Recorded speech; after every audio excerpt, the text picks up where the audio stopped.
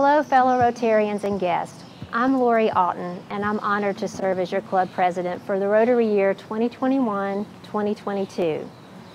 The Rotary Club of Columbus has a storied past, beginning in 1915, when a group of civic-minded people saw the need for leaders to come together to find ways to make our community better. And now, 106 years later, we're a vibrant, strong club that continues to place service above self. Our club is diverse, with members across all sectors of business, government, military, healthcare, education, nonprofit and community service, ministry, and the arts. And we come together each week as friends with a shared purpose of learning how we can be more involved in the things that matter to all of us. And we leave committed to changing our community and changing lives. As Rotarians, we are people of action, and it shows. So welcome back to Rotary. Thank you for being here, and thank you for making a difference in our community.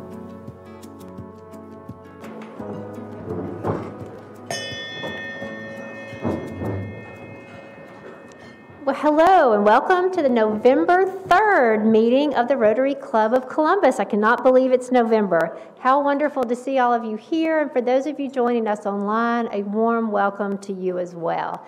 Now would you please join me in the Pledge of Allegiance. I pledge allegiance to the flag of the United States of America and to the republic for which it stands, one nation, under God, indivisible, with liberty and justice for all. And now I'd like to ask Ian Bond to bring us today's invocation in accordance with his faith tradition. The Lord be with you. Let us pray. Dear God, creator and sustainer of all things, who has implanted your image into every human being, help us through the eyes of your grace and your loving heart to see and respect the dignity of every human being, and to express that love through acts of loving kindness and service in this community, throughout our district, and throughout the world. For this food we thank you, and for this time of Rotary Fellowship we also thank you. We ask these things in your name. Amen. Please remember the cans. Now at this time, Alston Lyle will bring us today's news.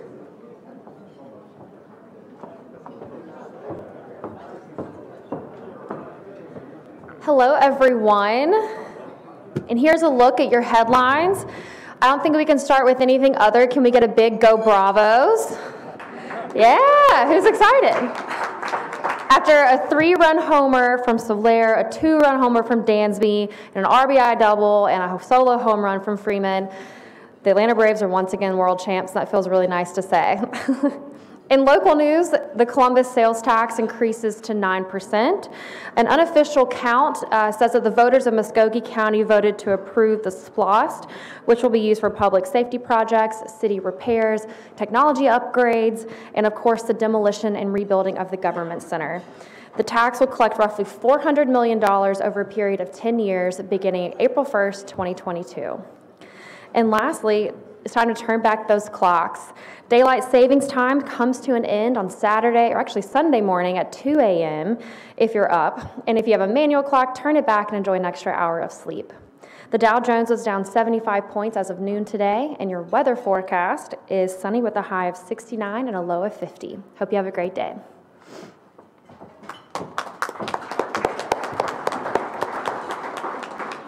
Now it's my pleasure to call on Hayley Tillery to introduce today's visiting Rotarians and guests.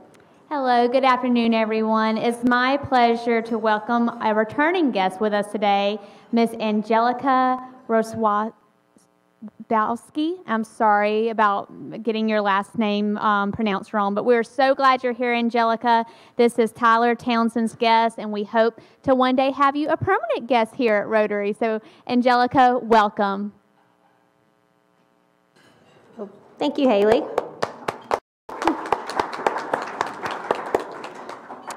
And now it's always a great day when we can announce Paul Harris Fellows and even multiple Paul Harris Fellows. So I'd like to ask Past President Michael Silverstein to share that with us.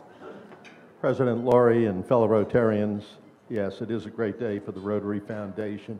And first of all, before I call up our newest Paul Harris Fellow and multiple Paul Harris Fellow, I just want to thank Gene and Hayley for everything that they are doing and will continue to do on behalf of Rotary football and the dollars that go to the annual fund for the Rotary Foundation. And if there's anybody who's not playing Rotary football but would like to maybe make a one-time contribution to Rotary football for this year, I know Hayley and Gene would be more than willing to accept those checks. And just one other thing, the Rotary Foundation many times, in order to really understand how your dollars impact, be sure and look at your Rotary magazine, because you will very quickly see the impact it has in terms of the dollars that come back to our community, to our state, to our country, and the impact on the world. And now it's my pleasure and honor, to call up Chris Carlson, who is our newest Paul Harris Fellow, and Rick Alexander, who is a multiple Paul Harris +4. If you'd please come up.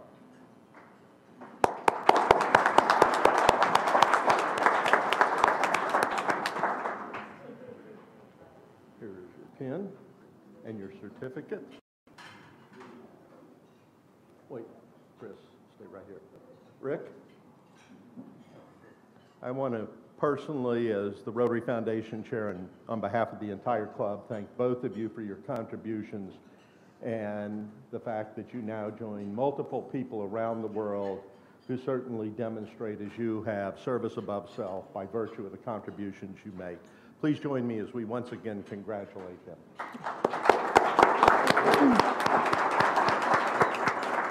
Thank you, Chris and Rick, for your support of the Rotary Foundation. And as you know, the contributions to the foundation not only benefit all of the programs globally that Rotary is involved in, but it also, a portion of that comes back to us locally in the forms of our district grant and our competitive grants. And so thank you both so much. We have a special Rotary football update, so if I could ask Jean Kemp and Hayley Tillery to please come up, there you are, and give us an update.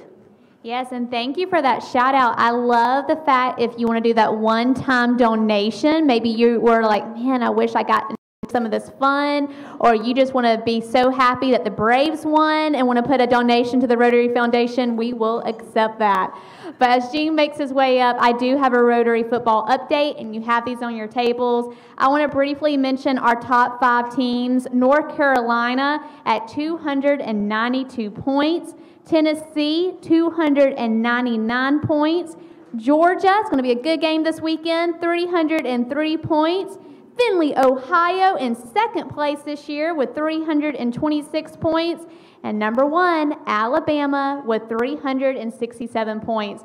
And thank you to everyone participating this year, because as of right now, based on last weekend's results, we are now at $11,206 raised for the Rotary Foundation. And every week that deserves an applause. Yeah. Thank you, Hayley. Some more big news this week. For the first time that I can remember in years, Bates College is no longer in last place. but I think this was their last game, so they might be back there next week. So one more. Some good games coming up this week. Alabama and LSU, Mississippi State and Arkansas, Georgia and Missouri, Auburn at Texas, Georgia Tech at Miami, South Carolina at Florida. I know they're looking forward to that one.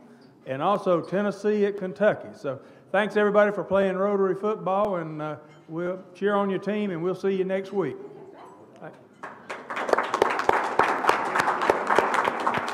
So Hayley, the real winner is who? Rotary football. Rotary Foundation. Thank you. A couple of announcements today. Please consider nominating someone that you know in the community for the Dan Reed Award. As you know, the Dan Reed Award honors someone who is a non-Rotarian, but who is doing great things in our community and exemplifies service above self. We have the forms in the back of the room, and the nominations are accepted until November 29th. That's the Monday after Thanksgiving. So you have the whole Thanksgiving weekend to do your nomination and then still get it turned in. And then also, would you please join us for our Rotary Happy Hour mix? That's tomorrow evening. We're going to do it on Zoom from 6 to 8. Just pop in anytime, say hello to everybody, and you get a makeup as well. So joining me today at the head table is Ian Bond, who brought us today's invocation. And now it's my pleasure to ask Newt Aaron to please introduce today's speaker.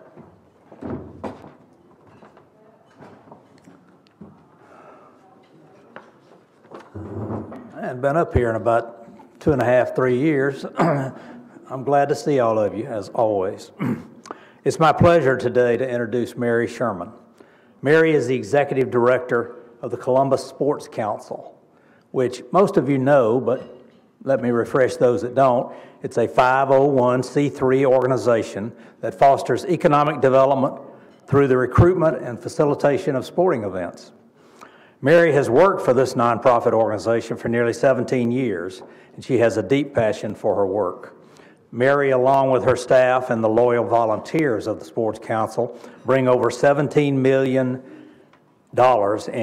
annually in estimated impact to the community through the many events hosted throughout the year. Merri has received the Carlton Corky Kell Award in recognition of service and dedication to high school athletes and coaches in the state of Georgia, as well as the Beverly Sanders Raines Award for her contribution to the betterment of athletics by the Georgia Athletic Coaches Association. Just recently, in the last week or so, she received the National Federation of State High School Associations National Contributor Award for her leadership in hosting the state softball tournament. Merri has been named a Rising Star by the Greater Columbus Chamber of Commerce, named in the 40 Under 40 by Georgia Trend, and has earned the distinction of Certified Sports Event Executive by Sports Events and Tourism Association. She serves on the Columbus State University Athletic Foundation Board, on the Committee for Women's Giving Circle, which raises funds for the fine arts programs for the Boys and Girls Club, Secretary of the Chattahoochee Valley Sports Hall of Fame Board, and is an active volunteer in her church. In her spare time, she enjoys cheering on and driving, that's what I understand, her 2 children in all their sports and other activities. Please join me in welcoming Merri Sherman.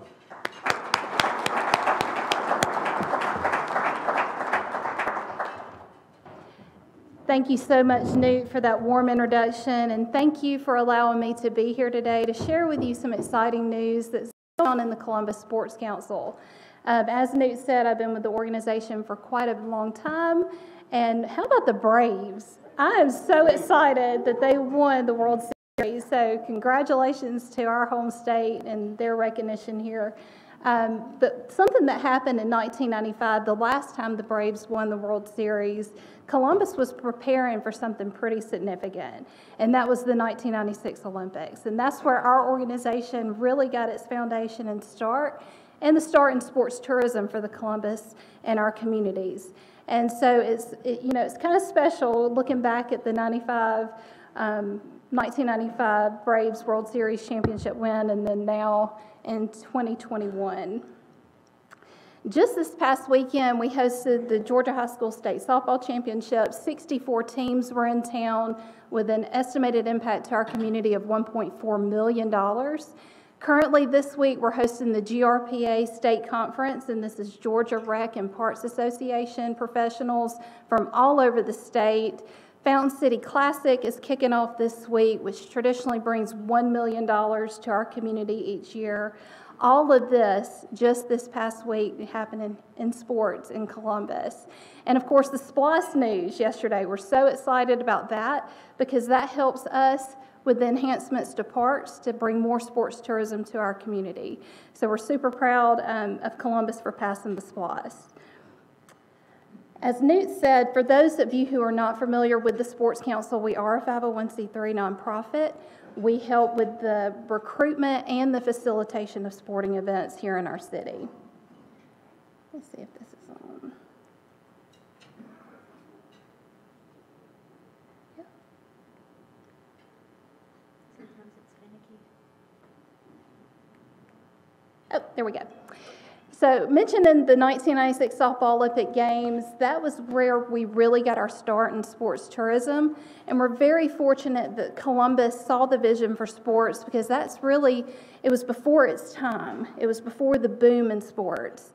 And now today we receive emails every week from cities who are building complexes that eventually we compete with. These are multi-million-dollar facilities that other cities are just now building because they're just now realizing the value of sports in a community.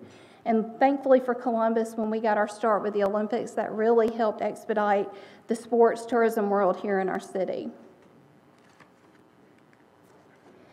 There are several events that we created here in our community, as well as the ones that we bring in. Kids in Motion was a program that we started when PE was taken out of curriculum in our elementary schools. And it was a program to incentivize our youth to remain active, and it also gave them little trinkets along the way for doing their activities and staying active. Columbus in Motion was a program that we did skateboarding and running and cycling, which was something that was great for our city and keeping Columbus in motion. Aflac Outdoor Games, if you remember, we hosted the Steel Timber Sports Series. We had a barbecue competition, we had dogs, a lot of fun activities that happened at South Commons, and then eventually we brought it down to the Riverwalk. Celebration of Sports Excellence was one of our events where we recognized all by city athletes. We brought in Coach Carter, Rudy Rudiger, several big name, Dominique Wilkins came and spoke, so that was a great event recognizing all by city athletes. And then the Restmeyer Vision Cup. This was an event that we started in a Ryder Cup format with golf professionals from all over the country, all over the world, who are blind and vision impaired.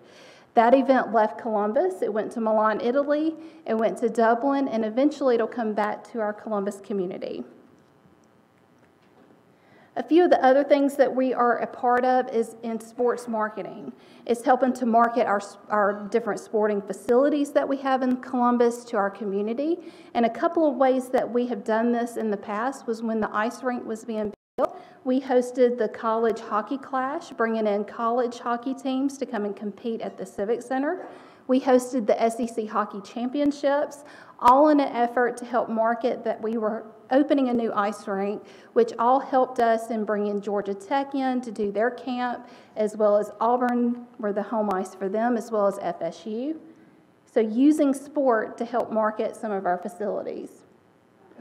An example of that is here at the Trade Center. We've hosted the American Grappling Federation for 7 years, and that business has led to other business, boxing, which you can see in the center photo there. That's Evander Holyfield. His son participated in an event that we held here in Columbus. We've hosted dance and gymnastics and other events here at the Trade Center.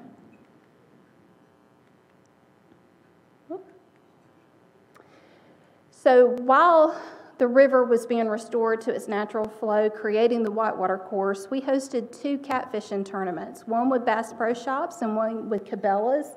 And this was all in an effort to help market Columbus as a catfish destination for fishermen all over.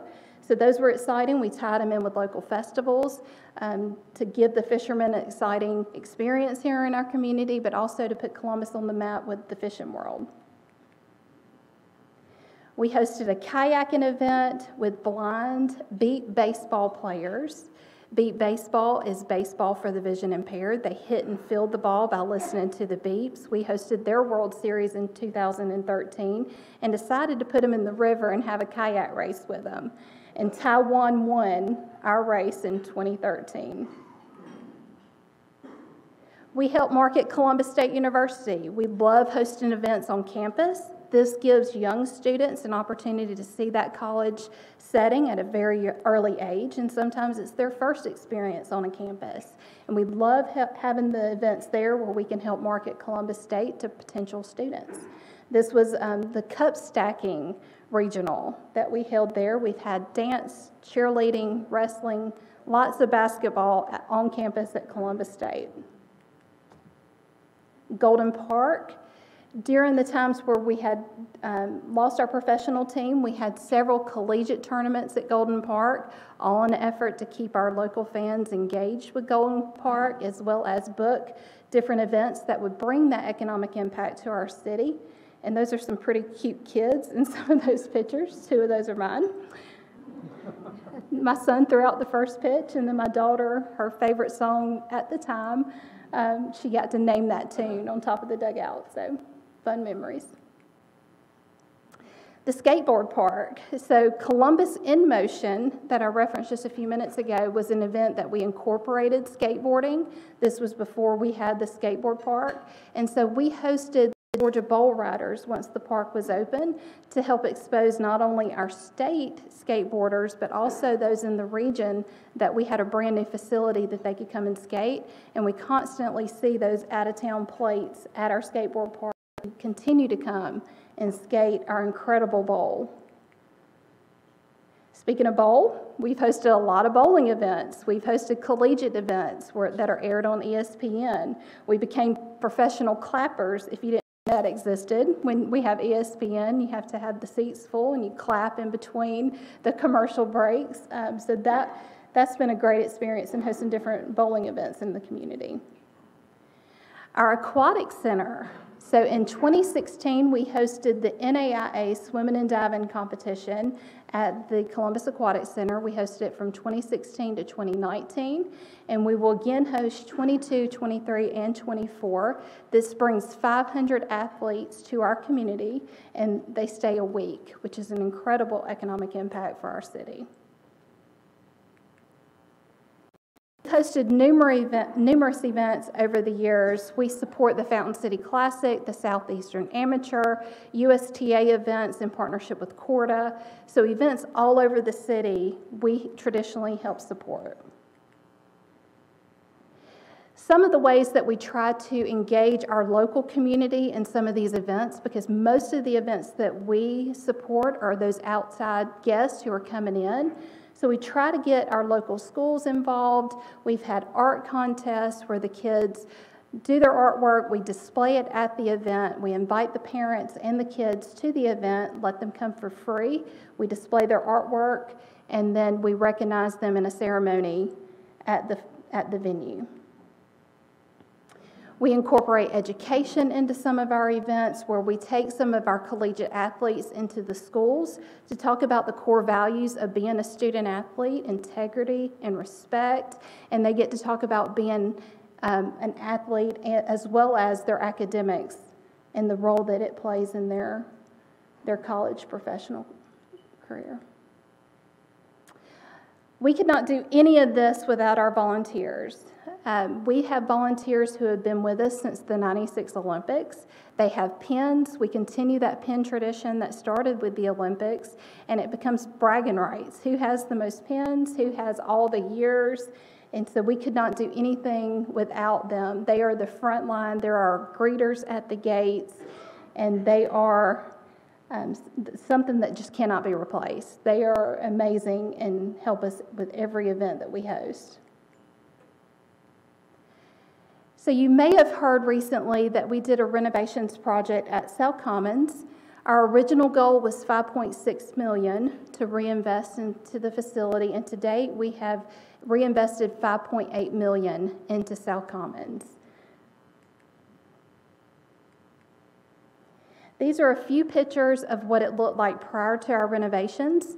In 2017, we brought in a national consultant that not only looked at South Commons, we looked at Woodruff Farm Soccer Complex, A.J. McClung Memorial, all the venues in town that we use for sports tourism. And these are some of the photos that he shot while he was here, and we presented to council in December of 2017. You can see some of the disrepair, the structural issues, the restrooms, concessions, just some of the issues that we were experiencing at South Commons. In our first phase of renovations, we went through and upgraded LED lighting, new seating, ADA ramps, and today, I'm not holding the button, this is what our complex looks like. New paint, new restrooms, new concession equipment, In 2019, we hosted a very successful USA Softball International Cup, where once again we had Olympic teams from all over the world here in our community. And once again, Team USA won gold here in Columbus, Georgia. We are the only city in the United States who has ever hosted Olympic softball. And at the conclusion of the week, Coach Ken Erickson of USA Softball called South Commons a cathedral for softball. And those words absolutely still get me every time I hear it. One of the events that I'm super proud to host is our Georgia High School State Softball Championships, which we just hosted this past weekend. This is an image of the 64 teams parading during opening ceremonies. After International Cup, we continued with renovations at South Commons. We added bullpens, which we did not have previously. We updated restrooms around the 5 fields. Excuse me. We added a batting cage facility for all our teams for warm-up. And part of our reopening strategy for COVID-19 was to install video streaming cameras on all 8 fields. And to date, we've had over 143,000 game views on our streaming cameras. So all of this, the result that we had from doing these renovations at South Commons was over $4.6 million in either extended agreements with collegiate groups that were coming in or either new groups that we have booked since the renovations. And this past year alone, we had over $8 million in estimated impact from South Commons alone. So as an organization, the impacts of COVID hit us pretty strong. We had a reduced budget, reduced staff. Volunteers were not able to come out to some of our events until recently. We've had canceled events. We lost one of the biggest economic impact events that we host here in the community to a city located in the center of the state that didn't have some of the COVID restrictions that we had. So we will be working very hard to get that business back in our city where it belongs. But COVID did not defeat us. In 2020, we won Sports Commission of the Year from our Sports and Event and Entertainment Travel Association. We won Complex of the Year from USA Softball, numerous staff awards, and we had over 24,000 participants in FY 2021 with an economic impact of over $11 million. So as we move forward, what the Sports Council is looking at is aligning our mission with city initiatives. So how can we do that? How can we help support some of the things that the city is looking for in Columbus 2025? And one of the ways that we're doing that is exploring new market segments as it relates to STEAM. And one of those events is Green Power. This is what I call an intentional win with adding workforce development and economic development together. And I'm going to show a quick video to describe this event.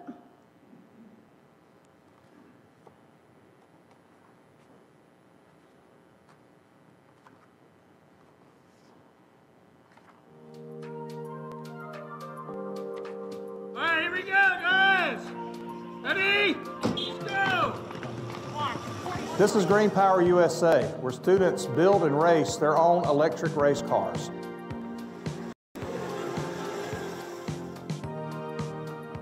I enjoy the races because it's a STEM program, which when I grow up I want to be an engineer, so it kind of helps me a lot with my career, and it's overall fun.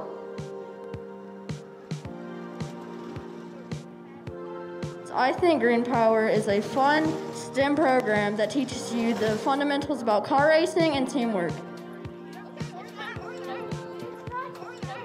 Driving the Black Mamba is probably the best experience I've ever had.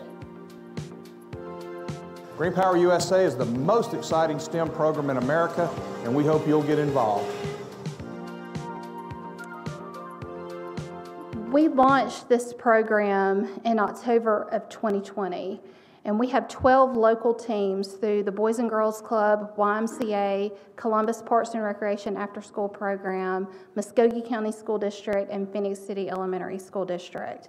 We had a race very quietly in February of 2021. We had a lot of COVID restrictions, so we did not publicize the race. But the good news is we have 4 races this school year. The elementary race will be November 20th at the Civic Center, and then we have an uptown race December 4th and a few after the first of the year. But this program is incredible. 35% of the participants are female, which is the highest STEM-related program amongst all females.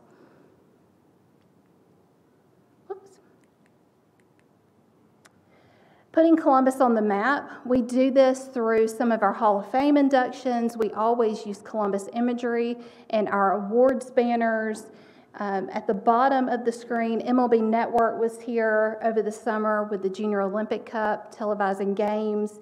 ESPN was here back in May, televising the NAIA National Championships for softball. I have 2 interns that are in the top image. They worked with us over this past summer. One was from Crown College in Minnesota, and one was University of Montevallo. Both of those young ladies documented their experience here in Columbus, and as well as all of the athletes that come here and the visitors that come here when they help us promote Columbus. Those are reaching users that we wouldn't otherwise potentially. The last thing I'm going to talk about is just recruiting young talent. I think those are some of the words that we see in the 2025 initiatives for the city. We do this a lot with our collegiate athletes that we bring to Columbus. They get to experience firsthand the quality of life that we offer here in Columbus, as well as the many businesses and opportunities where they can work here in our city. So we love bringing that college age to Columbus to help promote the overall quality of life that we have here. Again, thank you so much for letting me share about the Sports Council. It's truly a passion of mine. I've been here a long time. I've grown up with this organization and with our volunteers and with our many clients, and I am happy to answer any questions that you may have.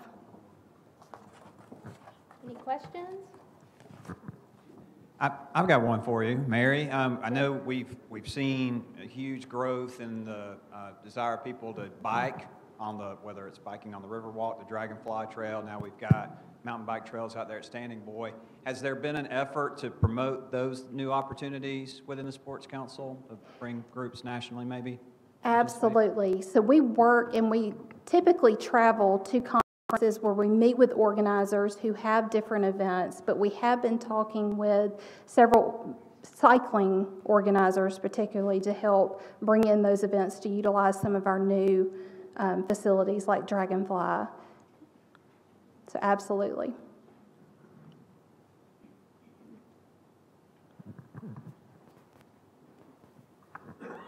Hi, Merri. With the historical significance of Golden Park, are there any initiatives or movements to upgrade the facilities at Golden Park, from the seats to the outfield fences to the scoreboards and those kind of things, to make it more of a marketable place to play baseball? So part of what we did during the transition of the professional teams is that we brought in the collegiate teams, like I stated. With the Chattahoots coming on board, that was one of the things that they did, and they committed to the city that they were going to reinvest into Golden Park. And if you haven't been recently, they have done that. They have done a really nice job. They had to replace 2 of the lights that shine down on the infield, as well as some of the upgrades throughout the stadium. So I think they've done a tremendous job.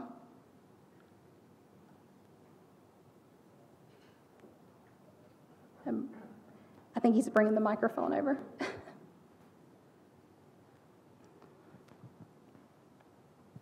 Given the number of high school teams that were just here, including coaches, parents, et cetera, how is our availability in terms of rooms for all of the teams that we're bringing in? That is a great question. So right before state, there's always an influx of room inventory. We have teams who may have thought they were coming, and then they got, beat out in the regional right before. And so we have teams holding rooms that now are not coming. And so we always have this crazy inventory that week. But right now, we need more rooms. We aren't back at the level that we were even a few years ago, even with the addition of the Indigo and the AC and the Hampton Inn coming on board, because we lost two significant hotels, the Holiday Inn on Manchester Expressway as well as the Howard Johnson. And the Holiday Inn was one of the largest properties that we have as far as room count. And so we're not quite there still where we were a few years ago. We do sell out the city quite often. We do have teams that are sometimes staying in Opelika, in Noonan, and Callaway. So there, for certain examples, with certain events, there is demand for more hotel rooms, as well as fields. Hey, Merri, talk about the Savannah Banana to me. Okay, so you may have heard the Savannah Bananas are coming to town. That was a call actually 4 years ago in the making. As soon as they had, I think, their first successful season, we reached out to them because at that time Golden Park was still sitting empty, and we invited them to come tour Golden Park to see, if that might be an opportunity for them to expand with another team. And at that time, they fell in love with Golden Park. The commissioner did. Everybody loves the historicalness of the facility, but we're just unable to get a team. So the Chattahoots came in. Savannah Bananas saw them as, coming into Golden Park, and they reached out and asked if we were interested because they're selling out every single game, every single season down in Savannah. And so they started this world tour where they can go on tour to different cities and take their product all over. And so we were one of those stops. They announced recently that they are coming to Columbus. It was a selection process through a lot of voting, and Columbus rose to the top. We're super excited they're coming. They have some crazy rules. If a spectator catches a foul ball, it's an out. They have a dancing first base coach. They have, you can steal first, like different things, really to make it entertaining with good baseball. That date, I think, is April 14th. There is a process to get on the ticket list because we only have 3,700 seats at Golden Park. So if you're interested to come and see this Savannah ball, I encourage you to get on that list to be able to get tickets to it.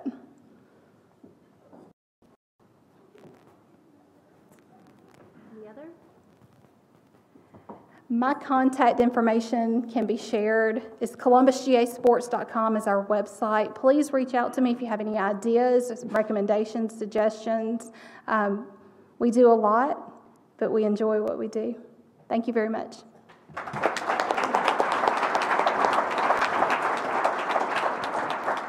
Thank you, Merri, for that great presentation. I think one of the things that surprised me the most was the impact during 2020. The number of participants that you actually had during 2020. And so thank you for all that you do. And you may not know this, but we honor our speakers each week with a children's book, and we will inscribe your name on it and place it in the Columbus Public Library. So thank you. So please remember that we will have a replay of today's program on our Facebook page as well as a YouTube link so that you can rewatch. I wanted to say a quick hello to Haysha. Haysha, how is your week going? Pretty good. Okay. Normally it's really good, so may need to follow up with that. I'd like to re-welcome our visitor today, and you definitely will not want to miss next week's program. We will have past President Greg Camp with the National Infantry Museum. So until we meet next week, let's continue to make a difference.